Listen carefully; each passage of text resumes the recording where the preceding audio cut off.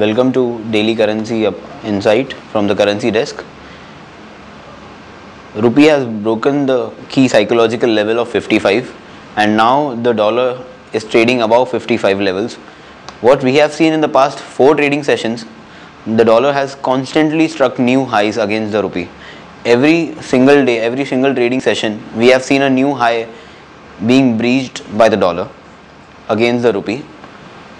On Tuesday, what we have seen is again a new lifetime high has been created, and right now the dollar is trading at 55.30 against the rupee. We could witness some profit taking at current levels, but that notwithstanding, we could see a further upside in the dollar against the rupee. The USD index has appreciated and is trading at 81.20 levels. This would again support the dollar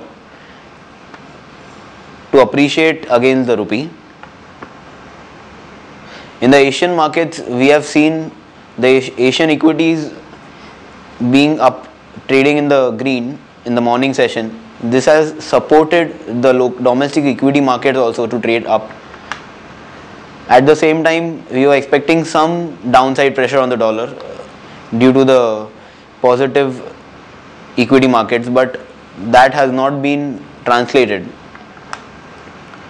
In Euro, the political tensions continue.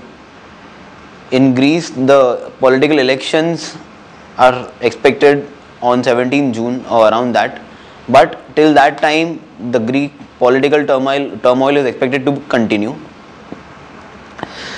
We have countries like Germany and France which are enforcing on the Greece publicly that they need to accept the austerity measures instead of going out of the euro. Countries like Germany and France fear that their banking system would suffer if Greece leaves the European Union. This is mainly because the other European banks have major stake in the Greece public debt. So in case of a Greece default, their banking system would be affected. In case of UK, today we have the UK CPI data. This CPI data is crucial for the QE expectations. If we have an increase in the CPI, this would again put a restraint on the QE. So there would not be much room for the Bank of England to actually opt for a quantitative easing. At the same time, we had a statement by the Chinese Prime Minister that he clearly supports pro-growth, that is growth. So what we are expecting from China is a rate cut or a cut in the reserve ratio. What we had witnessed in the past week is that the Chinese inflation figures were below the target inflation. This would again boost the chances of a rate cut or a cut in the reserve ratio. We had the Japanese economy being degraded by Fitch. This again has put a major negative for the JPY, which has been rallying for the past few weeks on safe haven demand. In terms of technicals, we recommend a buy on dollar at current levels against the rupee and target 56.60 in the spot.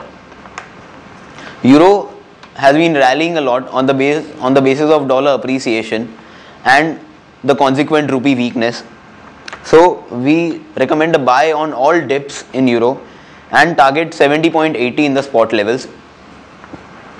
In case of Japanese yen, which has recently crossed new high and trying to tread new highs, we expect it to stabilize at around these levels and then again put a move upside.